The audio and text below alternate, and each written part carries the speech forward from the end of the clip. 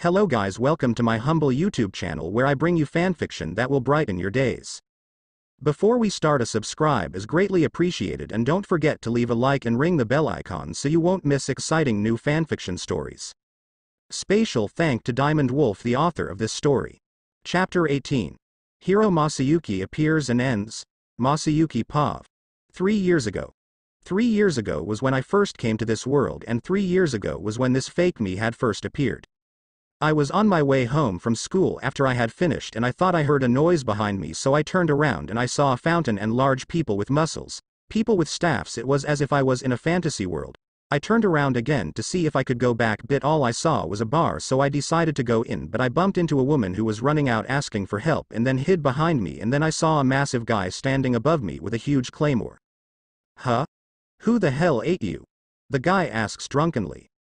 Poor boy, that man is a B-ranked adventurer, right? That boy's is so dead.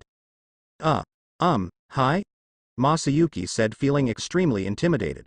Get out of my way, he says, then swings his sword, but Masayuki wouldn't move as he for some reason felt curious and wanted to protect the lady, and as the sword was about to hit his neck he moved forwards and punched him in the stomach, sending him back inside the bar. Who is that boy? He managed to take out a B rank easily. Is that the hero? It must be. Then suddenly Masayuki heard something inside of his head saying, individual Masayuki has gained unique skill, Chosen One. Continuing. Effects of Chosen One, Hero's Haki. A passive aura of positivity making all believe individual to be the greatest. Continuing. Effects of Chosen One, Hero's Charisma. Individual's charisma is raised drastically and gives all around him a boost in charisma along with targeted individual. Continuing. Effects of Chosen One, Hero's Action. Gives individual the boost in confidence to take action to do what individual believes is the best cause of action. Continuing. Effects of Chosen On, Hero's Blessing. Give individual the ability to give a blessing to party members, subordinates, raising all stats and giving each a unique skill of their own to use. Higher one's abilities or the higher one's targeted individual skills are. Huh. What is this? Did I really get summoned to another world? But where is the king that is meant to give me advice? Also, do I have to fight a demon lord or a super powerful dragon or something? Masayuki thinks as his mind goes all over the place after hearing this notification from inside his head. That was 3 years ago. In these 3 years I have gained 3 party members, namely Jinrai, the man who I punched, Bernie, who was looking for a party and was introduced to me by the Free Guild, and Ju, who at first called me a scumbag but soon worshipped me, and my party is currently called the Shinning, and we quickly made our way up to a ranked party and we never lost a battle. As for our abilities, Jinrai as C but with abilities of B, Bernie is a rank, Ju as B rank, Masayuki is a rank and is a champion. 3 are close to evolving to Hero Saints, which is the second highest human evolutions, with Masayuki being Human Saint already. With Jinrai's abilities and Bernie's training they could easily and safely clear all missions they took on, with Bernie also being another worlder. With Masayuki they also got on very well, and their most recent mission from Yuki was to save slave beastmen, who were kidnapped from the Jura forest and the king. From the country they saved them from requested they take the beastmen to the Jura forest as they were too scared to enter a demon lord's territory, and they paid Masayuki's party twice the amount agreed upon, so they quickly agreed, but Yuki didn't want them to go. But Bernie, Ju and Jinrai thought that Masayuki could take down even the strongest demon lord due to the effects of his skill, Chosen One. Everyone thinks he is the greatest, along with the effect of it he has incredible luck, but against someone who transcends luck such as true demon lords he is nothing but child's play. Masayuki-sama is the greatest, no demon lord could ever hope to touch him, says Ju while jumping at Yuki. Maybe, but did you forget that the demon lord's territory who you were entering fought evenly with Hinata Sakaguchi? Yuki throws back. Ha. You think that she could beat Masayuki-sama? He could beat her up with no difficulty, she shouts back. Fine, just don't die, Yuki says, giving up. Sigh. I don't want to do this. I wish if God was real he would send me back to Japan, Masayuki says in his mind, but steels himself as nothing so far has gone wrong, so why would it begin now? Ha. Velzard Pav. These past few days have gone smoothly, only 2 more days till we open up to the rest of the world. Some nobles have already arrived ahead of time, as Tempest is already a worldwide name, not just due to the fact that its ruler is a demon lord, but because of its comfort and luxury it provides even its commoners, and its trade with Eurazania, giving them abundance of fresh fruits for beer, wine, so on so forth. It also has the best food with foods from the other worlds such as ramen, pizza, burgers, even chips and cereals along with foods from this world such as meat from megalodons and grade. A bull deer, which is considered noble food, which is sold cheap to commoner due to being in a forest full of monsters from F to special A unless you include Velzard's subordinates or Velzard herself, but they're all held back by the guard who are goblins infused with the glacial wolves, which are basically just goblin bodies attached to the wolves with their legs inside the wolf's body, but it makes it harder to knock the goblin off the wolf, and they can attack in sync, and since each goblin and wolf have their partners, they have their own style of fighting, so they can coordinate everything, making them effective fighters, and since they have 2,000 goblins and 5,000 wolves, they work as a good advance force for if war is ever needed. You may have noticed I often lose track of what I'm writing and end up writing useless stuff such as that, but it could also explain stuff for anime watchers only, so I guess it's not completely useless. Lady Velzard, says Zoe, appearing from the shadows, kneeling. What's wrong? It seems that a human champion and his party is headed to Tempest, Sue says. Oh? And what is his name? Asks Velzard. Masayuki. His party's name is the Shinning, being an A-rank party, Sue answers. Oh, Masayuki? Didn't Kenya say something about him? Ah, right, the lightning flash hero Masayuki. Velzard says, remembering what Kenya was talking about during a picnic they all took while she was teaching. I should also probably pick those kids up since Yuki did say I could bring them for the festival, she mutters. Would you like us to do something? Asks Sue. Yes, you can bring him to me, since if a champion is headed for Tempest we can't just ignore it, as humans consider champions possible candidates for heroes. Velzard says as Sue disappears to bring the news to Masayuki and brings him to meeting, which after 2 hours they arrive. I suppose you're the champion Masayuki and his party? Velzard asks, looking at the blonde boy with yellow clothing. I kneel before Masayuki, says Jinrai. Kneel? Why should I kneel to a champion? I would only ever kneel to my older brother, and even then I would be hesitant, Velzard says, while her subordinates leak some of their aura, causing the three behind Masayuki to fall flat, but Masayuki on one knee forcing him to kneel. I ask for your forgiveness in Jinrai actions, says Masayuki, trying to keep from falling to the ground, since if he does then he believes his whole support network would leave him believing he is weak, not knowing the effects of the skill chosen one. Masayuki-sama. Jinrai mutters and starts tearing up, believing he caused trouble for Masayuki and him having to clear up his mess. Diablo. She and your aura is seeping out, Velzard says, and they quickly bring it back in, and Masayuki's party could breath again, and Masayuki stood back up again, and then Ju challenged Velzard to fight to the death, being Masayuki versus Velzard, who accepted under the condition they did it at the arena during the festival, and they left, leaving Diablo, Sheehan and Velzard in the room. Lady Velzard, may I have the honor of playing with these foolish humans? Diablo says with a smile, but his aura could tell you everything.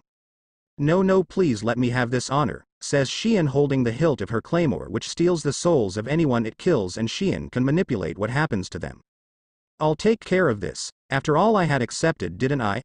If they wish to fight I will fight, if they wish to die I will kill them, Velzard says with a smile, but decided against killing them since they could be useful in the future due to their status as champions. Velzard could make Masayuki have many favors owed, and then she could manipulate the whole world using Masayuki alone if she so wanted without having to do anything herself, though she would only use Masayuki against the Empire. Masayuki Pav, crap, what do I do? Ju just got me into a fight against that demon lord. Her subordinates' strengths were nothing to laugh at either. Those auras were so large I only survived because of my hero's haki, which gives me a positive effect, but even that stood no chance against those auras, and I felt like they were still holding back. I am going to die today. Nope. I want to run. Curse you, Ju. They won't let me out of their sight either, so I can't run away. I have no choice but to fight that demon lord. And in front of so many people as well. My whole harrowing career has met its end, hasn't it? Chapter 19. Festival starts. Velzard Pav. 2 days after Masayuki and his party left and practically declared war on me, the festival has officially started, with the first people arriving being nobles from all different countries. They were all boring and none of them particularly strong, with a few ranking guards with them. Quite a few also were looking at me lustfully, but Sheehan and Diablo's glare scared them and them left instantly without even greeting their host. Such rude people, I must say. As I was starting to get bored, a familiar face appeared. You sure look bored, Lady Velzard, greeted Gazel. Ah, King Gazel, it has been a while. These guys are all too boring. None of them are strong or interesting, replies Velzard. Haha. Well, that is the life for the strong and wise, unfortunately, Gazel says in agreement. Anyway, you saved me a special seat, right? Why would I do that? Velzard replies. Ha ha ha, that's just like you. Anyways, have a fun time, he says as he walks away. I suppose I should start the banquet now that people have settled down. We have prepared this feast perfectly, and so I shall try my best to make this speech good. I will start off with saying it is my pleasure to welcome you all here today. As you may know, my name is the Demon Lord Rimuru. I would like today to be free from serious topics and instead direct you towards our nation's dishes, to which I hope you will enjoy. Long speeches aren't really my strong point, so I apologize for keeping it short, and let the party begin. Velzard announces, and the food servers all come in and serve the food in a polite manner and full of sincerity. Each table was assigned waiters and were strictly by Vesta. Everything had been laid out perfectly fitting to show their intense education. I called for a toast and finished my greetings. The eve of the festival had been put to motion. Gasps of awe washed through the crowds as they tasted their beer, as they had only poorly carbonated beer when Tempest beer was top quality even for Earth's standards. The waiters were all elven ladies, and no, I didn't force them, they had all voluntarily signed up. However, this was another success. Beautiful elven ladies roaming around serving alcohol, and the way the elves greeted them made all of the men, whether they were drunk or not, turn red. Men are always like this now that I think about it. Back when I was a man I had an elf fetish, didn't I? Oh, how laughable I was back then. I even thought creating a country between monsters and humans was an easy feat. The extravagant dishes were prepared by both Shuna and Yoshida, who I'd say are the two finest chefs in the cardinal world. We also managed to prepare a sherbet made with an assortment of fruits as refreshments, even going so far as to recreate like the black tiger meat and more from Walpurgis banquet. Although we had a hard time looking for monsters we could use as ingredients, we somehow managed in 2 days using the information we had. I'd say we managed to satisfy the nobles and aristocrats who were used to high-end foods. That wasn't all. Off to the side you could see one of the large fishes I had accidentally fished up being carted in. If I remember correctly from the past, it had an amazing flavor, so I decided to bring it in.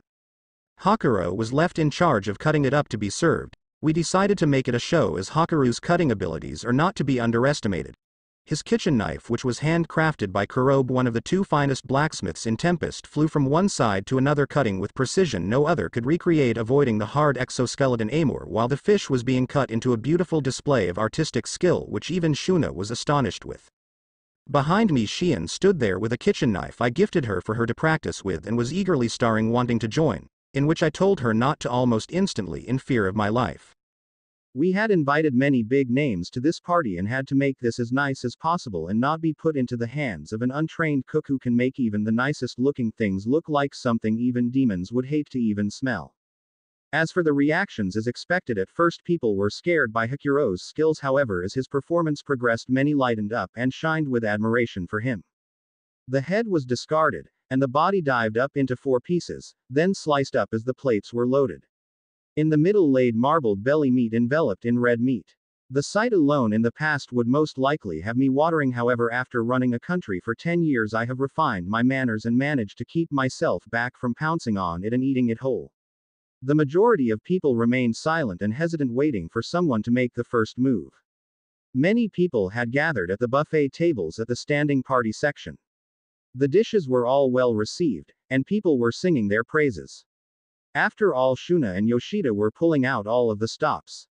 I just nodded. After all, a kind reception was to be expected.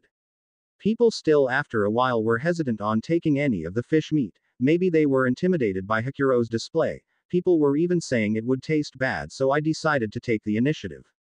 I shall try one, I say, and Hakuro passes me a plate. I hope it is to your tasting, my lady, he says, and backs off with a bow.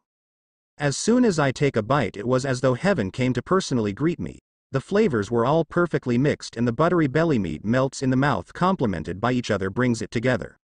It's delicious, I say, and ask for a second plate. It's a shame it hadn't been too well received, but I am looking forwards to post-dinner drinks, I say while looking at Hakuro and company. Soon Womeom from the crowd speaks up. CSNI have sushi with that belly meat and also without the wasabi, Hanada says while walking over. Someone turned up and left a comment that left me dumbfounded. Not only did she straight up ask for belly meat, she also asked for it without wasabi. What are you, a kid? I say while looking at her. Shut up. I hate that burning sensation in my nose, she shouts back. Hinata, who wore a simple evening dress and asked for sushi as though it was natural. I would also like if there was a wider variety of fish, she states. As if that wasn't enough, she stepped it up with such a cocky request. Not only did she want the wasabi to be removed, but also more kinds of fish. Surely, the wasabi part could be a difference in preference. Granted, it could be hard to handle for people trying it for the first time. I believe that you could only say that you were eating it properly if you knew how to relish the taste of wasabi. Although she was like that, she still received the plate from Hakuro. She closed her eyes as she put the sushi in her mouth. Amazing. I'm a tinny bit angry, but I respect you, Rimuru. Then I'll have one too. But I'm not a child, so you can keep the wasabi. Yuki says, following behind Hinata. He dropped light sarcastic remarks. He had likely been watching us from the start from the buffet area. As he received the plate from Hakuras, he immediately shoved the sushi into his mouth and also had nothing but compliments for Hakuru's food. Lady Rimuru, may I try that as well? King Gazel had asked, and Hakuras brought a plate over for Gazel and Yume's party, who was next to him, who ate in delight. Seeing both Gazel's and Yume's reactions, everyone else sprang in to get a bite of the food. After that, the festival proceeded without much complaint. However, after a while of peace and promoting a few of Tempest's goods, a guard came in. We have big trouble, he shouts. What is it? I ask. Open double angle bracket. There shouldn't be any problems. The only thing I am sending is Elmesia's ship in the sky arriving. Reporting. The Sorcerer Dynasty Dragon King has arrived, the guard shouted frantically as another one entered. Her Majesty Queen Elmesia Elor Sarian is coming here herself right now, he shouts as the one next to him continue. Her Imperial Majesty and his Intruge have arrived, he also shouts, panicked. So Sarian's Empress arrived a little late, is that all? I ask and get dumbfounded looks. Don't scare me like that, I mumble, which prompts Gazel to come over to me. You don't seem to know how much this party will change with her arriving, he says as he looks at me. What do you mean? I get that the humans will probably panic, but I invited her here, and since I'm a demon lord now, it is natural she would be curious and come here herself, is it not? I ask. You invited one of the biggest people in the world who, if took a single step out of their empire, could cause the whole country to go into uproar, he says, whispering while shouting. Yeah, of course, I mean, why not? I ask while looking at his dumbfounded face. However, it was too late for him to continue as she entered the party room. Elmesia had declared herself a descendant of God and revived the whole of Sarian, which was 13 kingdoms all combined into one. It is an elven dynasty with her at the top of it. Its power is similar to Dwargon's and also uses the same flaw that Dwargon does against the Western nations to keep it alive despite falling behind on military power. It is nice to finally meet you, Demon Lord Rimuru, Elmesia says with authority that consumes the nobles that had all parted for her. However, it leaves no effect on me. Likewise, it is nice to meet a great empress such as yourself, I say in reply and look at the man next to her. I didn't think Aren's father was so close to such great royalty such as yourself. Well, we have foods that we may think will appetize you and your comrades over here, I say as I motion towards the middle of the crowd, the buffet area. We also have a few prepared food that will be served in a moment. Thank you. I will go and have a look, since from what I can see these foods like very nice, she says and walks over to the buffet area. After that commotion, I went back and had a talk with Yume and Gazel about random stuff, and then I felt a familiar aura coming this way. Oh, it seems our guests have arrived, I said, which confused anyone who heard me.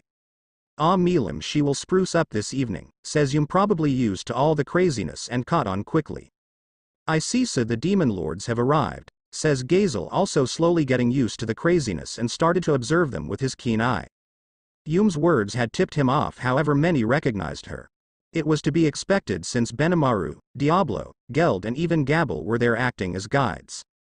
This seemed to make Gazel tense, seeing 10 powerful people including Milim.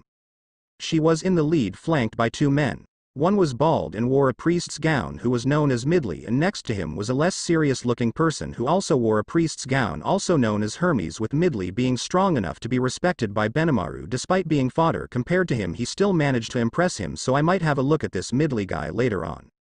Behind them were the three Beast Keeters who had joined nations with Melams after Carrion started to work under Melam along with Carrion and Frey in front of Beast Keeters, forming a shape with Melam at the point of the triangle, Carrion and Frey at the front end of the triline with the three Beast Keeters in the middle and Midley and Hermes at the back. That damn table smasher dared to come back, I muttered but held myself back. People had trouble hiding their nervousness with Melam, Elmesia, Gazel and me all in one room, and knowledge of more arriving that they don't know of. A few had pissed their pants and went to get chained.